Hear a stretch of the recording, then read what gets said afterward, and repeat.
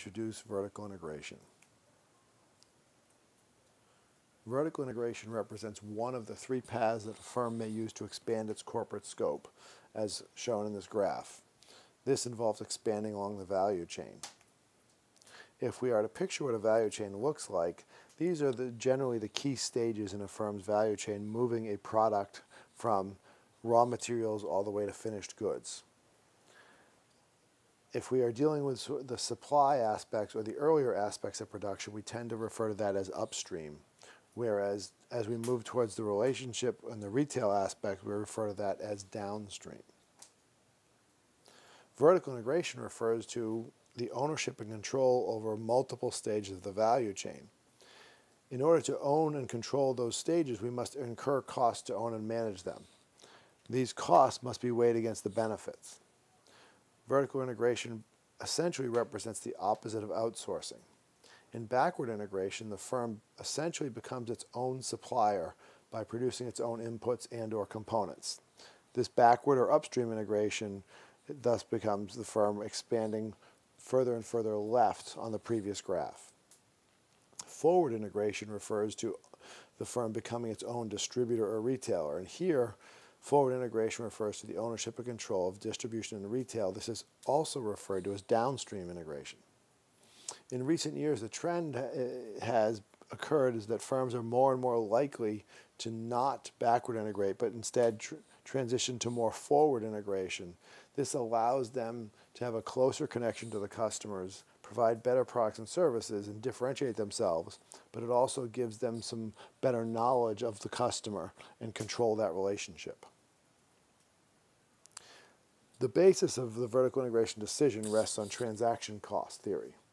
Essentially, if I am transacting with either a supplier or a retailer on the market, I form a contract to manage that relationship or exchange. However, all contracts have some element of being incomplete because we can't always define the contingencies that may occur. Such contingencies and changes provide the opportunity for firms to behave opportunistically and take advantage of the other side in an exchange. Transaction costs are the costs incurred when conducting exchange in the market.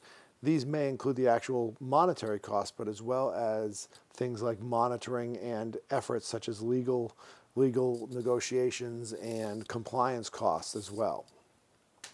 Basically, transaction cost theory specifies two conditions that, when they occur together, may increase transaction costs and lead to the need for a firm to vertically integrate. In terms of uncertainty, the incomplete contracts may be exacerbated, or the problems with those contracts may be exacerbated when there is uncertainty in the exchange relationship, again providing more opportunities for the abuse of bargaining power. Uncertainty may be due to changes in demand or volatility in demand, possible changes in technology in the production of a good or service, and/or changes in the market prices of inputs. Anytime we have volatility or uncertainty around these areas, it opens the door for an incomplete contract to become a problem. When we cannot accurately forecast the future state, any of these contracts becomes a problem and may require renegotiation. Each renegotiation opens the door for additional transaction costs as the firm has to protect itself from being taken advantage of. In addition to uncertainty, there's the problem of asset specificity. Asset specificity refers to when a supplier in this exchange relationship has to invest in assets that are specialized to the firm it is supplying.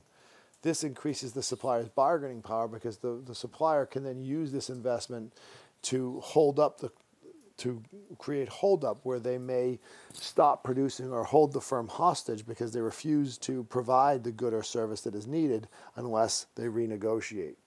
This then creates additional bargaining power for the supplier, possibly necessitating vertical integration. Thus, in the presence of transaction costs, the vertical integration decision essentially involves comparing the administrative costs of ownership or vertical integration versus the transaction costs of purchasing the good or service in the environment. And essentially, this is the make or buy decision. What are the costs to make it myself versus the cost to have someone else do this for me or outsource? It's important to note that the costs are not just monetary costs. They may include other costs such as governance costs and non-monetary costs as well, such as the aspects of control and quality over quality and scheduling, and also effort and time spent by managers that may not be quantified directly. If the administrative costs of ownership are less than the transaction costs of purchasing, the firm should vertically integrate. If the cost of purchasing it from outside firms is cheaper, then the firm should not vertically integrate and should continue to use the exchange relationship with the outside party.